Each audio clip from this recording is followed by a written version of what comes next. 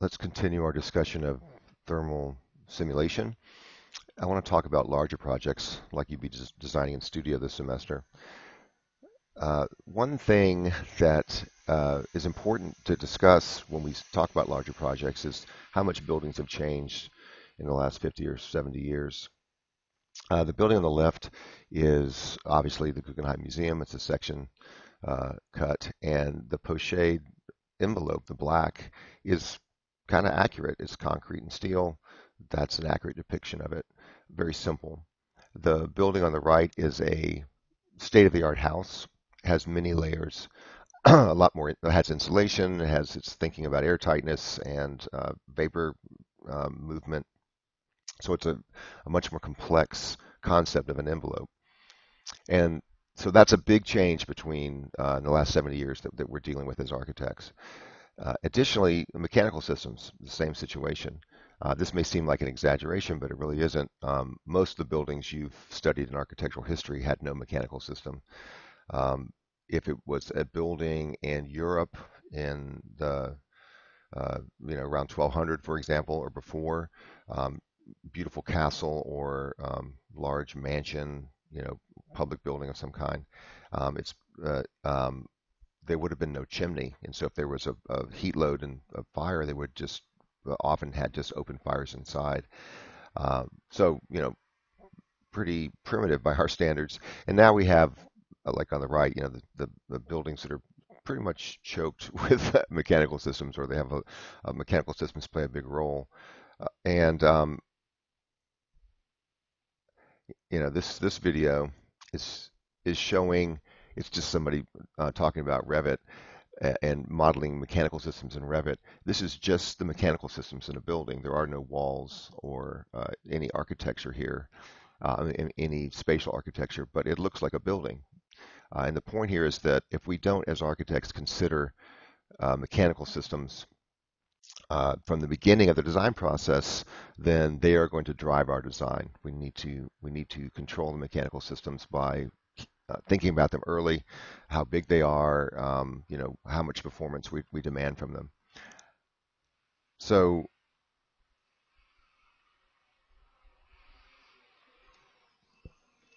what does that mean in terms of this thermal model workflow that we're talking about?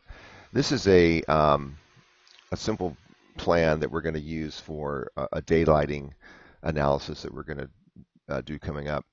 And I'm going to use it as a first large-scale thermal analysis scheme. And so what do we have? I mean, again, I'm not trying to make a design here. I'm just trying to make something that's useful for our learning these workflows. So I just have a series of open offices and conference rooms in the middle with a core that's, service, elevator, stairs, mechanical, etc. So if the idea would be this would be multiple stories would be the same. Of course, there's going to be a lobby and other floors that are different, but this would be repeated. So if I were to make a thermal model of this, I might just create something like this. And why is that? Well, we have a bunch of prototype building models. So that we've talked about ASHRAE 90.1.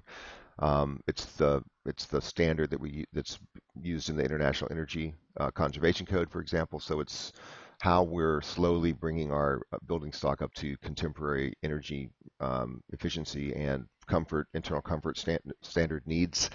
And so for this, I'm using a medium office building prototype wherein we have perimeter zones. They're about 15 feet wide that one for each facing of the building, and then a large interior core.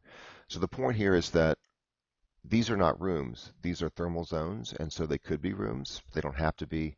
This could get much more nuanced, and it doesn't have to stay in this kind of regimented layout, but that's what we're going to use right now.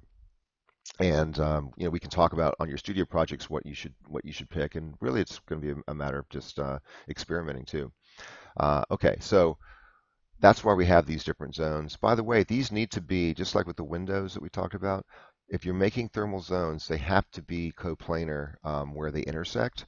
If not, they will not, Energy Plus won't know what to do with them. So If you need my help in the modeling world or platform of Rhino as to how to get these things to work, then definitely ask me. But that's not what I'm talking about now.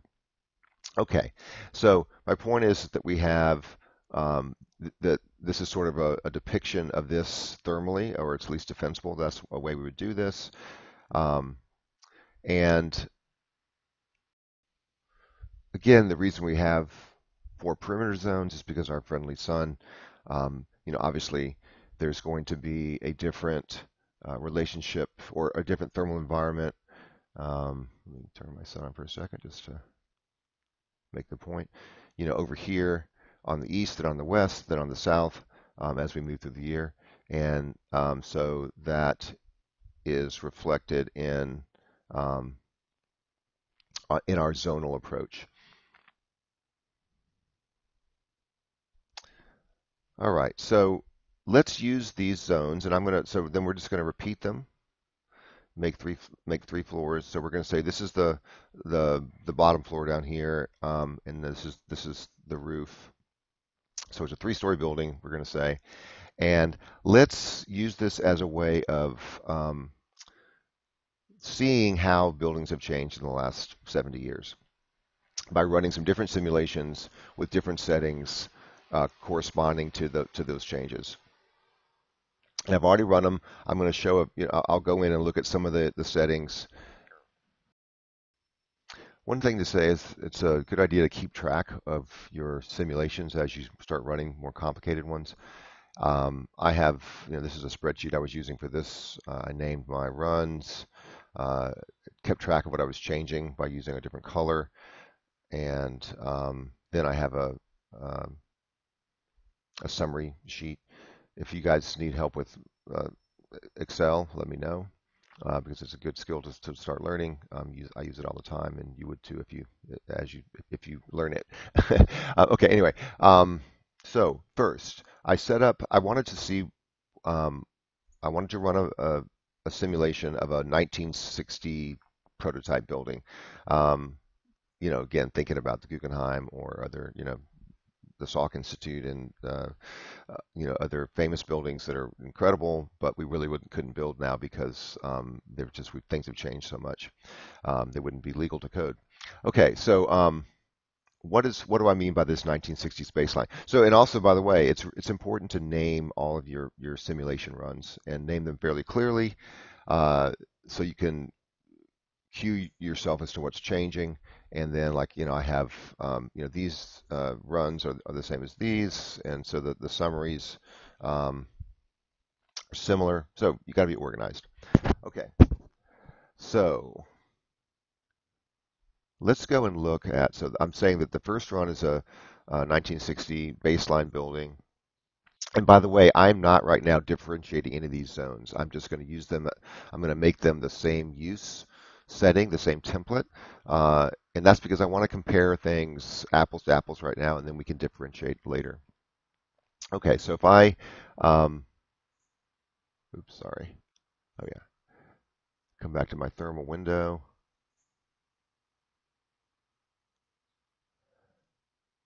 And let's look at the template I created for this 1960s baseline.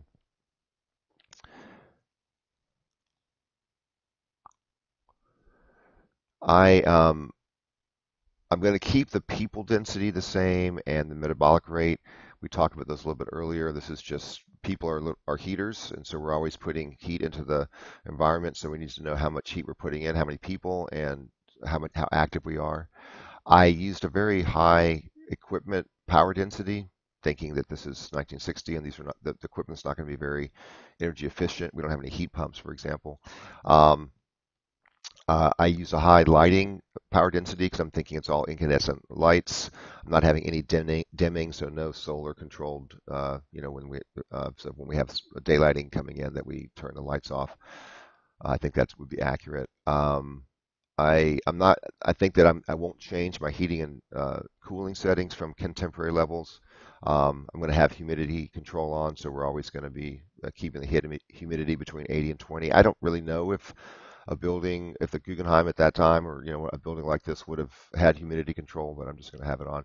Right now, I'm going to start with no mechanical system, no mechanical ventilation, and no windows. So this is not an occupiable building at this point. I just want to compare. I want to see what a building, what a building with a contemporary envelope and a building with an older envelope, the difference in how they perform. Um, and then I have basically all of these preset or these assemblies that I've created for my roof and exterior wall, etc., are concrete. So really no insulation. Let me, while we're here though, show you how you can choose these and change them. So, or make your own custom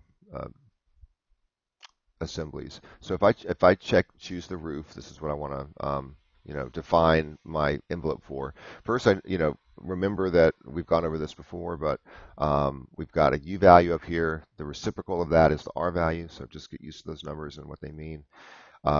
We also in this model are talking about the thermal capacitance, which means how much heat the material, the assembly will hold, and that's because it just helps. It's a more nuanced way of looking at how heat's moving through the envelope. Then we also have our embodied carbon values, so that can be part of our carbon footprint, which is important these days. And we'll talk about that when we talk about local law 97. And so then we have one layer, it's concrete. So maybe it's better to choose a different, I had created a test down here. Well, actually, let me just show you how I did that. If I want to create a new, so default construction is pretty much concrete in Climate Studio. If I want to create a new envelope, or assembly, I'm going to select one I want to use as my baseline, and then hit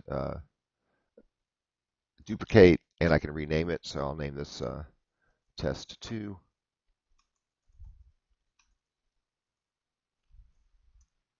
All right. And so now I can come down and edit test 2 that I just created. And I can add whatever layers I want. So here's my default material, the concrete. Actually, I'll just change the name of it. There's all sorts of different concretes in here. So now I'm in the materials library. I want reinforced concrete 2030 MPa. It's going to have, some of these don't have, I want to find materials that have carbon numbers so that those can be included in my the simulation results. And let's say I do want to add some insulation. Maybe I'll add insulation on both sides. Well, no, let's just do it in one place. So now I've selected a material. And by the way, so the concrete right now is 0.8 feet thick. I'm going to edit this material, pick some kind of insulation, or I can just type in insulation. It just doesn't matter. I'm going to pick EPS, make it a foot thick if I want. And now I have outside concrete, inside the insulation. I'd actually would like to flip that, so I'm going to do this. And so now I've got outside insulation, inside concrete. I've got the layers over here and the full. So now we have a huge R value, R1, because I have a foot of insulation, R60.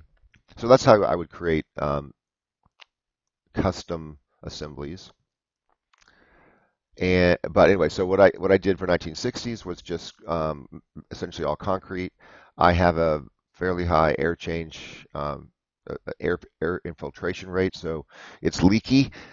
That would be probably mostly true through the windows. Concrete can be pretty tight, but I don't know how. That's one thing that's changed a lot, is that we're building airtight now. We used to not. And then I'm not going to worry about my cost and carbon settings right now. So then I ran this baseline and came up with a site EUI energy use intensity of 248. That's the main thing I'm going to be talking about, because I just want to look at the effects of changing the mechanical systems and other settings on our performance. So I won't really analyze too much why this is going on, but let's just look at it. We've got a heating load and a cooling load, blue. So red is heating, blue is cooling. That's convenient. And one thing we'll see is we have no windows here, so that's kind of pointless to even look at this right now. But This is the main thing, the main output you're getting in thermal analysis, so you should really study them and learn how they work. I've talked about them in other videos. Okay, so the next thing, the next I'm going to add, I'm going to change some of the loads that we were just went over. So, and again, I'm not going to maybe go through all of these, but and actually don't have that template anymore, but I can just show you what. Um, so what I did, oh, and I have the summary chart here. I improved the equipment and power density, so I brought those to current 90.1 standard levels, and I added load schedules. So let me show you what that is.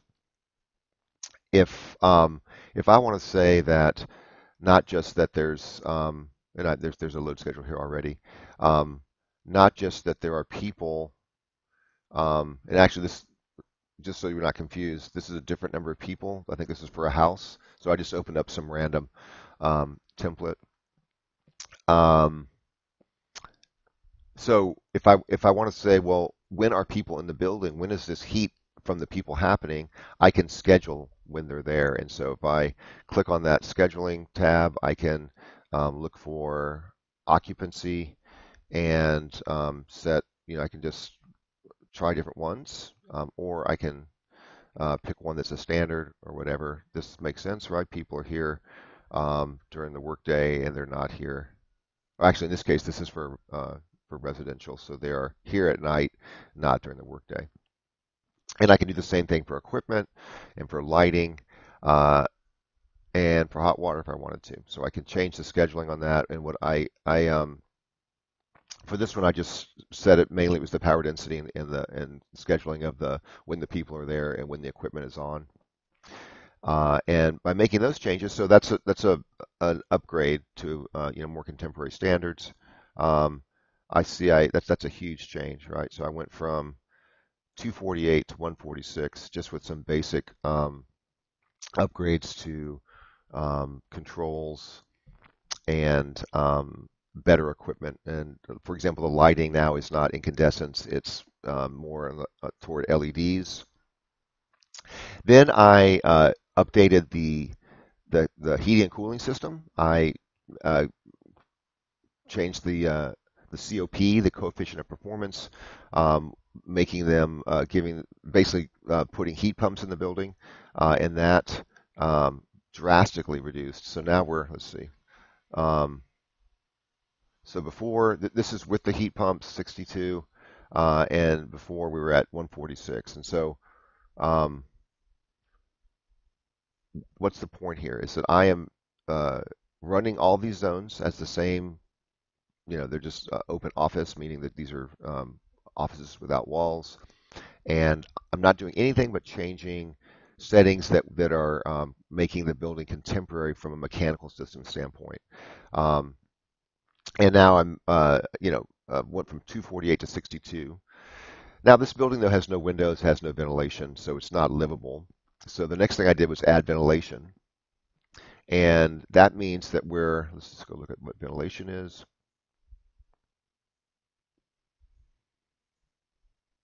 Actually, let's do it this way. I'll edit one of my zones, brings me more quickly to it.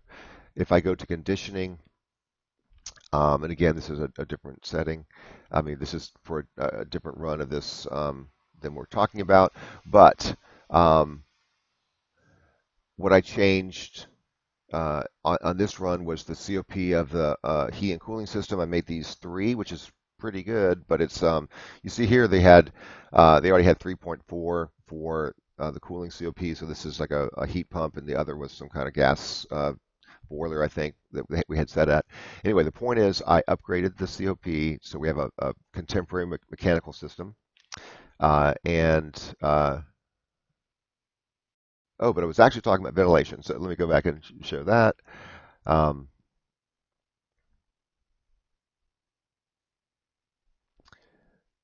Oops, let's do it here again, it's faster. The ventilation, when we turn on ventilation, now we're talking about, actually, let me just go to a more sensible template.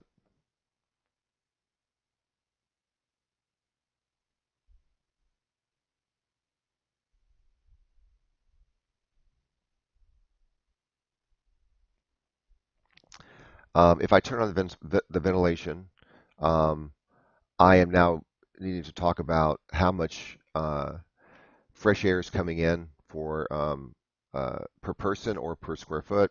Um, and what does that mean? Well, we need fresh air to live, and so I always have to have fresh air coming into the building. What's happening though now? Why, when I add that in, so that's this run, adding in ventilation, we our site EUI goes up. Why would that be true?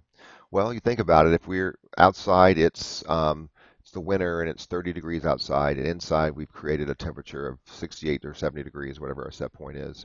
But we need fresh air, so we're bringing in this cold outdoor air into our interior space so that we can live in there, and we're going to lose a lot of we're going to be replacing nice warm air with cold air, and we're going to have to warm that air up. So that's an inefficient way of doing things.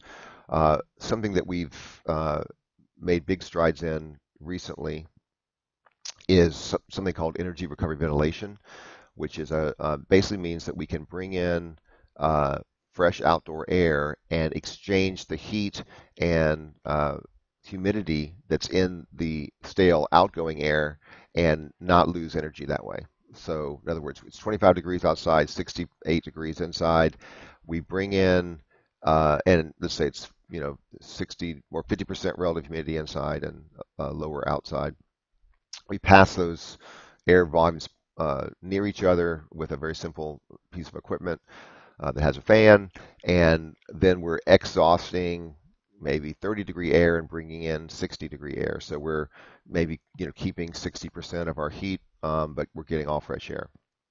And so when I make that change and I add energy recovery ventilation in the next run, now I'm back to where I was with no ventilation. So that's kind of a magical thing that we're getting fresh air now without losing energy. Whereas when we didn't have the energy recovery ventilation, we had a much higher EUI. All right, so then the next thing I'm going to do is upgrade again, we still have no windows. I'm going to upgrade the building envelope. In other words, the opaque envelope, the assembly that's solid, that's not glass, to contemporary standards. Well, to a pretty high level of contemporary standard. I'm going to bring it to the 90.1 energy code. And let's just look at that. Let's see what that looks like.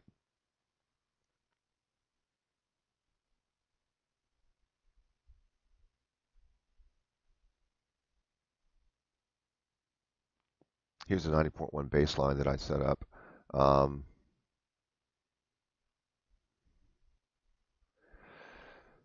Okay, so we have, this is our roof envelope. We've got some insulation outside, concrete as the structure, and our value about 31. That's decent. The wall is see, stucco, mineral wool. This is a kind of well, we do this in the U.S. now too.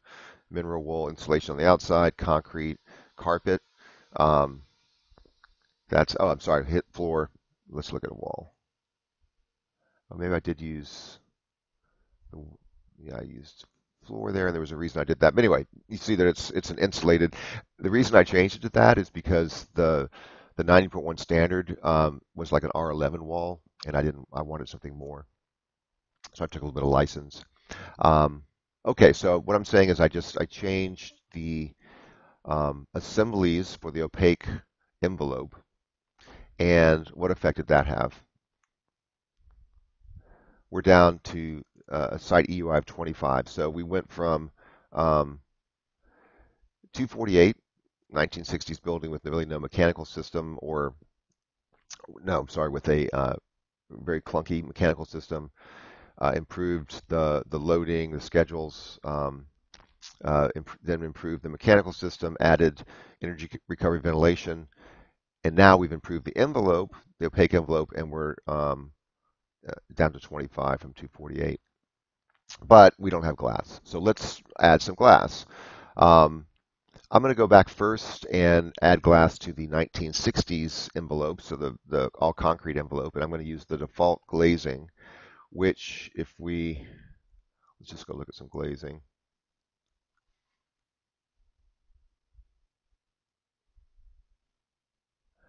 The default glazing is just a single pane. It has a U value of 1, which means an R value of 1, so very low. Very high solar heat gain coefficient, 90%, and also very high visible transmittance. So this is the way, this is not legal anymore, but like for example, Ed Hall has single pane glass, at least in a lot of it. Okay, so if I run that simulation, I get, I'm back way up, right? 259, which is higher than the original. So when we add glass, it makes it worse in terms of a thermal performance, which makes sense because the glass has a very low resistance to heat flow, and it lets sun in and out, or it lets heat in and out. Well, that's what the low resistance to heat flow is. But then it can also, we can gain heat from it by the sun coming in, which we may want, but we can also overheat at some points. Anyway, so the point is adding that glass, and let me just turn on the visual. I added, so by the way, remember that what's in the visual graphic window is not the same as what's in the simulations window. And so what is here is what's being run. And so when I add glass, I am adding a lot of it. This is basically a 70% 70% glazing, 30% opaque envelope. So it's a curtain wall. So then if I come back and add, so what we've done is we had added that glass to the 1960s envelope. Then I changed back to the 90.1 better thermally insulated envelope. And now we're back much lower, so we're doing fine, but because we're using very high performance components, but we are way below where we were with no glass. So that single pane glass, so that's with no glass. This is with glass. Oops, this is with glass. That single pane glass added to our heat load. And let's just go look at, so if we're looking at let's see, let's look at before we had, no, I guess the first time we added glazing, and we can go down and look at our energy flows. So this is where we start seeing if we compare it to something that had no glass. Let's go to this. Right? We see when we add the glass,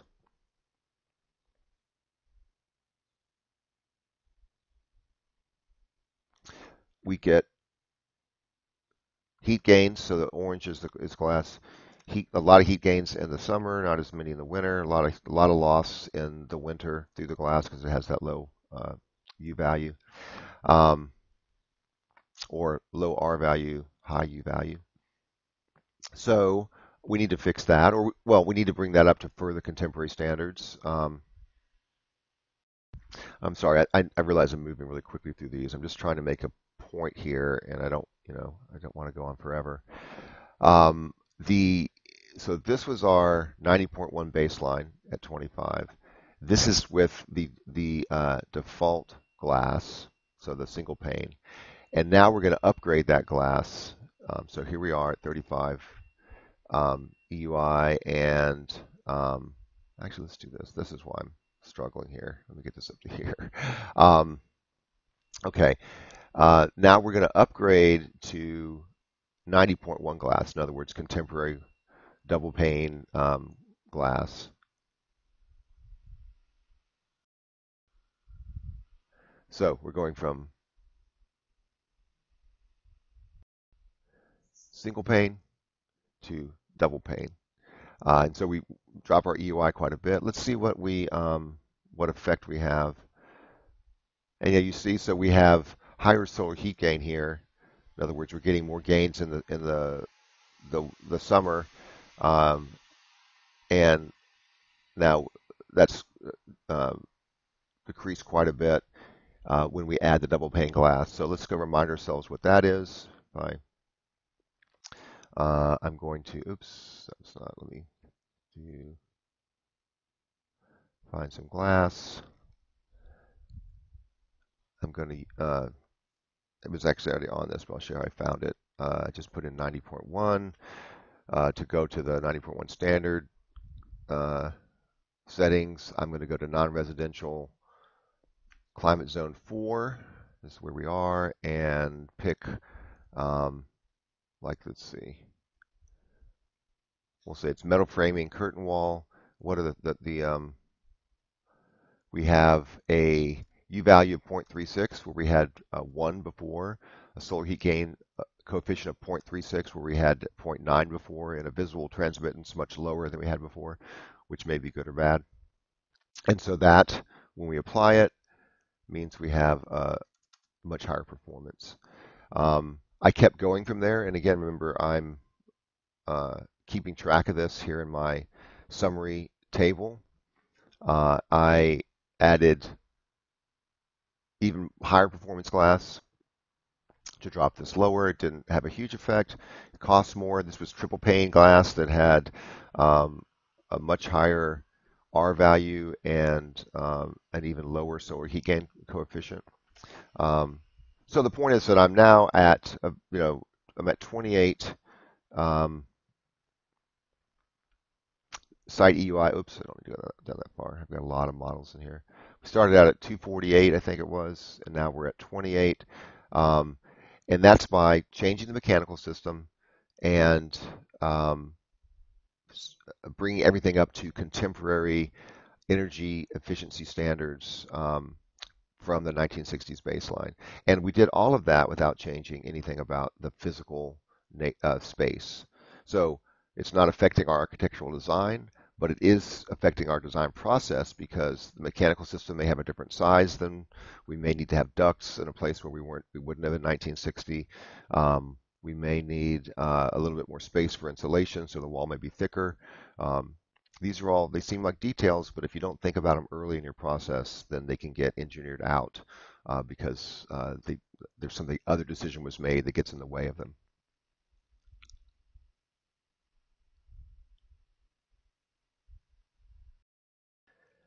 At this point then, I started experimenting with shading. So now I'm talking about physical changes to the design. And you're used to probably adding shading in your studio projects and saying maybe doing some kind of graphic at the sun being blocked, but now we can get exact with this. So the first and really understand how it's affecting the performance of our building. The first shading that I added was, well, actually when I went back and I looked at my sun and I said, okay, let me turn off my shading. I asked myself, well, do I maybe want to, well, actually, even if I go back to, let's see, my last run that I'm looking at, I've still got a fair amount of gain from these windows in the summer when I don't want it. So maybe I could get rid of that with shading. So then I would look at, I don't know exactly which windows that's coming from, but and it's to some degree coming from all of them because we're going to have a higher temperature outside than inside, and our windows are not going to be as insulative as the walls, so they're going to lose heat more quickly, from the interior. Anyway, so then I can surmise. I mean, for some of these things I should know already. I should know that the sun is going to rise very far to the east and set far to the west in the summer, and rise far to the southeast and set far to the southwest in the winter, and that's the dynamic that's going on. So as if it's early in the morning, obviously I'm going to have, more sun on the east side, and um, the time of year is going to affect it. And so I would study that visually first, and then make some decisions on what I would want to try for shading. So the first thing I did was just said, okay, I'm going to really just completely block the east and west glass and see if that's having a large effect, to see if it's really worth, or how much of an intervention I should try. So I ran that, and let's see, it did improve. Uh, let's see, 28. That's 28 to 26 is about a 10% improvement, so that's definitely nothing to sneeze at. So yeah, maybe it's worth trying to do some east-west shading here. Remember when I'm adding shading, we've been over this, but I have to add it in the actual the run itself. So I don't know what this is, whatever settings this was from the last run I did in this model. The point is, we need to add this shading um, as a shading object here if we were going to run it. So I'm not doing any of that. I'm just showing you runs I've already run before, and I'll show you the shading that is represented by the run here in the graphics window. So that was the first one I did. So I said, well, okay, let me approximate that with something much smaller and more practical, and see, how much shading I actually need. So that was this run. Got halfway there, so about a 5% improvement. So then I thought, okay, well, how can I take it further? I said, what? Oh, and by the way, I had really high performance glass uh, from a previous run, right? So I said, well, what if I just try that same shading with a cheaper glass? And I saw that, well, actually that's great that I got the same. I can use less expensive glass and get the same effect with the shading. So I'm heading in the right direction. But and again, we're architects. This needs to be added for, it needs to fit our other architectural goals. And so changing glass or adding shading, that's going to be something that we think about from a lot of different angles. Next, I tried, let's see, I tried egg crates, because, remember that if we're in, I don't want to get too much into shading because we've already talked about it, but if I'm in the, let's see, I'm in the afternoon, and it's, it's a time I don't want the sun coming in. The angle of the sun is it's so let me just turn that on. It's very low in the sky and coming pretty normal to the glass. So if it's a quarter what time of year it is. It's possible that there's certain times of day when having egg crates, having horizontal shading is going to block a lot of the sun a lot more than this vertical. So the idea is changing the geometry of the shading itself.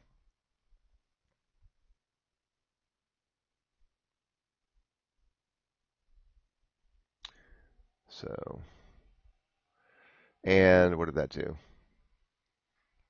Didn't do much. So in this particular situation, doesn't seem like maybe the egg crates is really a necessary addition, at least with this glazing package. Then I tried adding some glazing to the south, added it to the north just for a consistency, but I don't think there's going to be much of an effect since there's no direct sun coming in from there. And ran that, and so all these are, we're getting changes in the amount of sun coming in, but it's sort of like we're getting a little bit less gain in the winter, but we're maybe getting less gain in the summer, but we're also getting less gain in the winter, and that we needed that gain, so it becomes a wash. We need the gain, in other words, to lower our heating loads. Okay, so now So the shading, let's see. Um, in this incarnation, we're like about a 5% improvement from, or a little bit more in our energy efficiency. So if we wanted to have the shading, for architectural reasons and view reasons, it's definitely not hurting anything, and it's helping some. And so maybe it's worth it from a performance standpoint also. And these are things we could get into much more detail with in helping us to make those decisions. Um, okay, let's see if we can go further. I then went and upgraded my envelope to even a higher standard, more insulation, and I improved the infiltration rate because we can do that. If we're talking about new construction, we should make it as airtight as we can, and that has a big effect. So I went from now 27, a site EUI of 27 to one of 17, and that's just adding some insulation and changing the way we construct the envelope so that it's more airtight.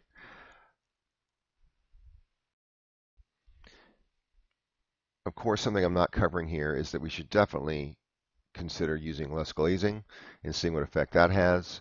Um, so I'm just I'm just barreling through to show a sort of a workflow, point out that the mechanical system settings and things like air tightness are very important in terms of meeting benchmarks that we're going to set for ourselves. Um, so I'm not going to deal with that. I tried some different glazing that I'm not going to talk about. But the next big jump that I made was I added natural ventilation, and that got us some reduction in site EUI. Why would that be true? So if I'm here, um, and let's go look at where we're at. Yeah, so we've basically only have cooling load now, and that is oops, wrong thing. Sorry. Keep hitting the wrong button. Okay, there we go. Our cooling load right now, what it's going to do is, see, we have a large cooling load here, which is this gray, because we don't have a lot of losses, or we would like to add some losses to reduce these gains here. And if this isn't clear, you guys got to ask me because this chart can be confusing. I'm just so used to looking at it. Remember that, so we got this black line, that's 0. And then we have to create a balance between losses and gains because the 0 means that when we're at 0, we have the internal temperature and environment that we have decided we wanted to have. And so we have to balance losses to gains to maintain that status quo. So if we have a bunch of gains here in the summer, we've got to counterbalance those with losses, and that means a loss.